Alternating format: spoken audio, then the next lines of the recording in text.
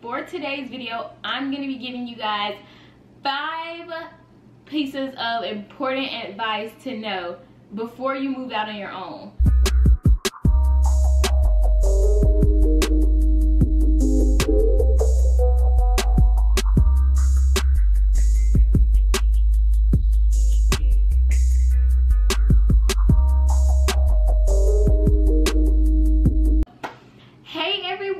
It's me, Ciera B, and I'm back with another video for you guys. For today's video, I'm going to be giving you guys 5 pieces of important advice to know before you move out on your own. And these are things that I learned. It may be different for other people, but this is what I could think of. And they were really helpful, or they would have been really helpful for me to know before I moved out. But yeah, so we're just gonna go ahead and jump right into the video. I want y'all to be ready when you're ready to go. So let's just start with that first piece of really important advice. And for me, this is really the most important one. So before you move out on your own, make sure to save. You really want to make sure like you have your emergency money, and then you want to use, you know, what you have in your checkings. And I did not want to touch my emergency money, so that was my whole thing. So like I had emergency money, but I was running out of checkings money, so I was like, dang, I really want to, you know. So make sure y'all save, because once you get in here, you're really gonna want certain things, and you might be like, oh well, I can get it once I get there, or I'll get it a month or 2 or a week after. But then you're gonna be like, you know what, dang, I really want it now. And that's how I was, I'm not gonna lie, but I got it eventually, so that's okay. Make sure that when you are looking for your own place, make sure it's something that fits your lifestyle, if you understand what I'm saying. Like, make sure you can afford it, basically. You don't want to go and live somewhere that, yeah, you may be able to afford it for a month or 2, but then the next few months come, you like, dang, I'm a little short, or you know. So make sure it's in your budget. It doesn't have to be, you know, super duper duper fancy and expensive. Just make sure it's in your price range, no bugs, you know, it looks good, all of that. So the second piece of advice is to make sure that before you apply, you go to the actual location and ask them about their rates, or you call them and ask them about their rates.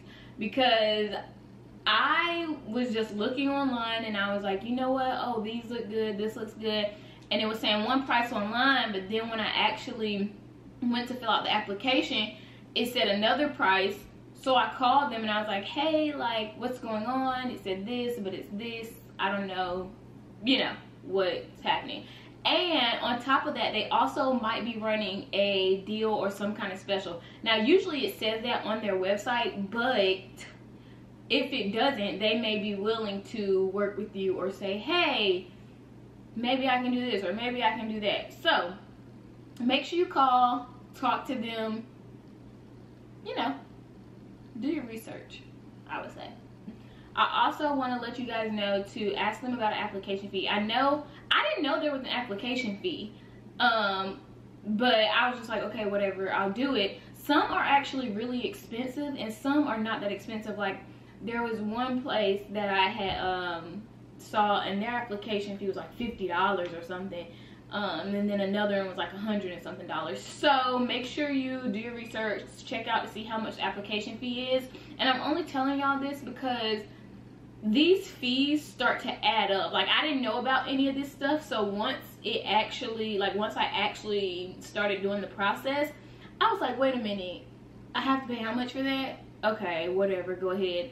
And then another thing would pop up because I didn't know about that fee either, and I'm like, oh my gosh. But it was cool, it was fine, we got through it. So the next topic, or the next piece of advice that I'm going to give you, is going to be, once you are in your apartment, you got approved, you're there, you're getting everything set up, this is where I started to get really stressed out. Once you get in there, you have to pay a deposit. I ended up having to pay a deposit, and it just varies on how much it costs. Like, it could cost you $100 and something or however much, but it could also cost you like a one-time payment of something. And that part just depends on your credit and all that kind of stuff, but it's still good to know. And I would all think about spending more than I would less. So I would budget in way more, even if say I'm only paying a one-time $50 deposit that I don't get back. I'll act like I'm paying this $200 and something that I'll get back at the end of my lease. Only because I'd rather budget in more than what's necessary, just to make sure that I have enough and that I'm gonna be okay. So I did want to make sure that y'all knew that. Now on to the fourth piece of advice. So this kind of goes into with the third piece of advice when I was talking about all of the different fees. You also have to make sure, like, I started to get really stressed out once I actually got approved and was able to get in here, because I didn't know about renter's insurance. I didn't know about the light bill and all of this stuff, like being separate and having to call different people, and it was just so much. So the fourth piece of advice is to make sure that you understand and you see what's included in your rent. I knew what was included and everything, and I asked when I came to tour and all that kind of stuff, but it really didn't hit me, like all the different bills and everything that I would have had to pay. It really didn't hit me until I got approved and I was sitting down, and after I got approved and I talked to my mom, she was like, okay, now make sure you call this person, this person, this person, this person. And I'm like, wait, why? So yeah, I thought it was just like, oh, they'll just send me a bill, a separate bill. Like, I didn't know I actually had to set up an account for something, do all of that. So it was a lot. So make sure y'all do know that. So that is my fourth piece of advice. Make sure you know what's included. Also, that includes pet fees. There may be a one-time pet fee, but each month on your rent it's gonna be another fee, like a set amount. So that's a good thing to know. Is trash included? Will they come pick up your trash? Will you have to take your trash out? How often do they come pick up your trash? So make sure you include that. Sometimes there may be a parking fee, so also make sure you look through that, make sure you have everything set. So some apartment complexes might have some kind of garage or some kind of parking system where they have like numbers on the spaces and you have to pay for your parking spot. So make sure y'all look into that too. So lastly, my fifth piece of advice: any fee that you can pay up front gets paid up front. Like, I know insurance, you can pay that one-time insurance amount and it's done for. So if you have the option to do that, and if you can do that, I'd recommend and encourage you to do that, just because it kind of takes a little bit of relief off of you. You don't have to worry about another bill that you have to pay that month. I know for me, this is my first apartment. This is my first time having to pay bills. So for me, when I got here and I had got everything situated, I was a little bit overwhelmed with having to pay. Yes, I had to pay rent and there were certain things included in that, but then to have to go to another website to pay another bill and another website to pay another bill, it was kind of like, dang, did I pay this one already? Okay, did I pay this one already? And then it's like, once you pay one, they're already sending the next one, but you don't have to pay it until the next month. It's so weird. It's kind of confusing at first, but once you get the hang of doing it on a set time every month, you kind of get in the practice of it, or the hang of it. So it becomes less overwhelming and more just like a routine, like, oh, okay, I can do this, oh, okay, I got it, oh, okay, I'm comfortable.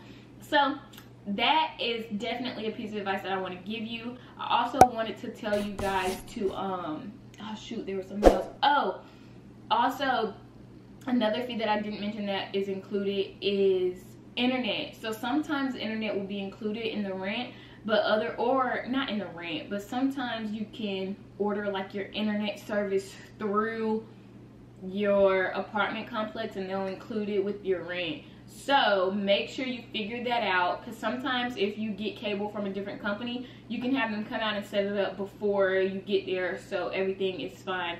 I didn't mind the day of when I got there, and it wasn't too bad. The guy was a little rude and was trying to be nice towards the end, but for the most part, everything was cool, everything was fine. I think that is the last piece of advice that I wanted to give you guys. Let me make sure. I think that's it, y'all. Thank you guys so much for watching. Feel free to comment and ask me any questions that you like. This is my first apartment. If you are planning on moving out and need some more information or tips on how to go about certain situations, feel free to comment below or DM me on Instagram. Anything, I don't care. I can help. I can try and help you at least. So yeah, I hope you guys really enjoyed this video, and I will see you guys in my next one.